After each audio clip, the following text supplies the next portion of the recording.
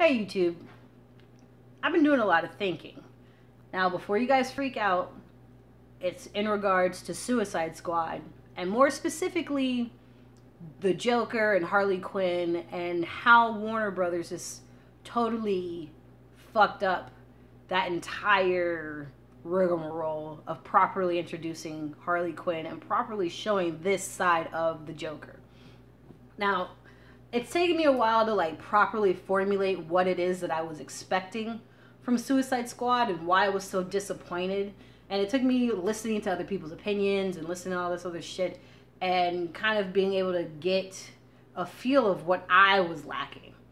And really, it's of course it's gonna be personal shit, and like, you know, a lot of what I want to see is not mainstream shit, but still something that I feel are subject matters and beats that aren't covered, and because of that I feel like it'd be innovative.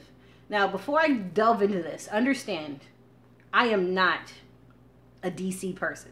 I am a Marvel fan through and through. I don't care about Batman for the most part. He annoys the fuck out of me. I could care less about Superman. I only like Aquaman because Jason Momoa is Aquaman. Like, I don't give a fuck about it. And when if The Rock is Shazam, I'll give a fuck about him, but I'll get over it soon enough. Like, so understand, this is not coming from a fanboy perspective. This is coming from somebody who doesn't like spending money on shit they don't like. But because I care and love Harley Quinn and the Joker and their relationship and that dynamic so much, I spent money on this shit. So I feel slighted, okay? Now, what I was expecting from Suicide Squad is kind of a mix of Jessica Jones and this amazing comic by the late New Wave comics called Fate of the Blade. Now, there will be a link down below for you to check out that comic. It was an amazing comic, an amazing story. I really loved it. It really hurt me that they canceled it. And then it kind of hurt even more that the story will never be revived because the company doesn't exist anymore. But anyways, I digress. So in Fate of the Blade, right, there's this woman. And she's basically, at the end of the day, she is trapped in this marriage. And she's held up in kind of like this futuristic LA castle. And she's at the whims of her abusive piece of shit husband, who does illegal shit on the side. And she really is trapped and sheltered and doesn't know anything about the world, and she is aware of it. And her whole, like, even though she's still enjoying or kind of trying to enjoy the life that she's living, she's aware that it's a shitty life, right? Until one day, she comes across this prostitute working her party named Lucy.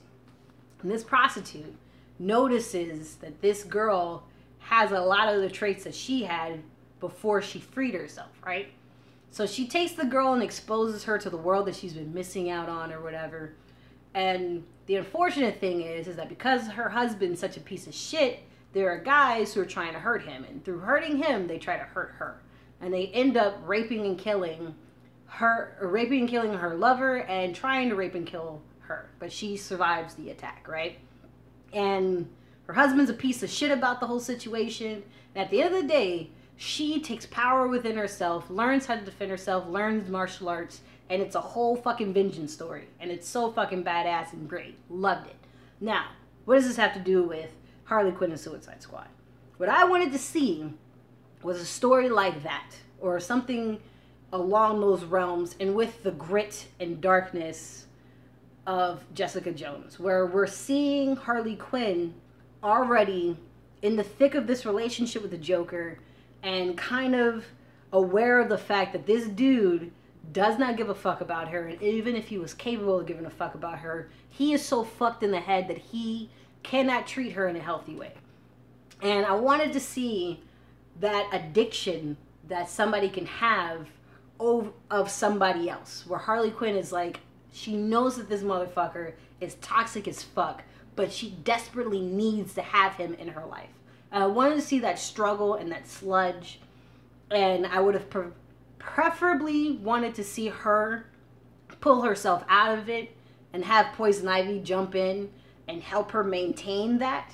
or less appealing, have Poison Ivy kind of help her out of that situation, and then see the turmoil of being somebody who is finally removed from somebody so toxic, but you want this person so bad that it's a definite battle within yourself to not go back to this asshole. Like, I wanted to see that. Like, the way Jessica Jones displays abuse and victimhood was very intelligent. I wanted that relationship to be displayed in that level of an intelligent manner, right?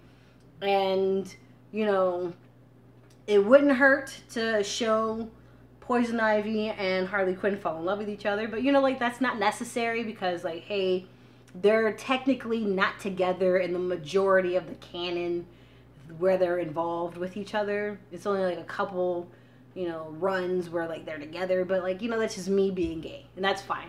Like, just them being friends would be cool, too, but preferably if they were, like, in love, that'd be cool.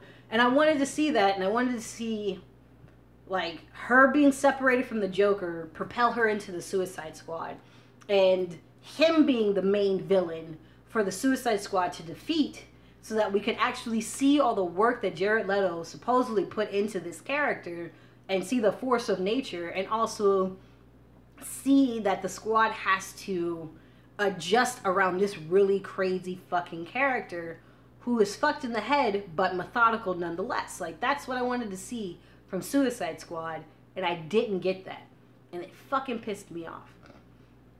So yeah, that's what I missed. That's what I was expecting, and that's what I hope that I see in the Harley Quinn movie. Like, I really hope I see that. Like, it's painful, not because I'm a fucking DC head, because I'm not, but it's painful because I'm a huge Harry Potter nerd, right?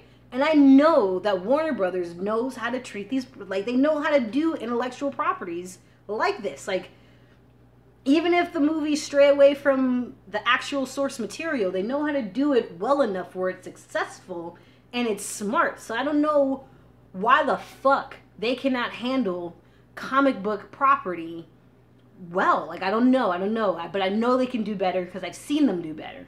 And I want them to do better because, in all honesty, this is the only story arc, and these are the only characters from DC that I really give a fuck about, in all honesty, that I would go out of my way to pay and be willing to see more than once. You know what I'm saying? And not, you know, wait for it to come out in DVD and go to my friend's house to watch their copy type shit. You know what I'm saying? So it's like, fuck, man. Like, I feel like there's so much richness within Harley Quinn and what she's going through and her psyche and all the shit that she has to go through. And they can really delve into that. And yes, it would be dark, it'd be gritty, it'd be heartbreaking. But I don't buy into that whole, like, we didn't want to go through that abusive relationship arc because we didn't want feminists to freak out. I mean, like, that's bullshit.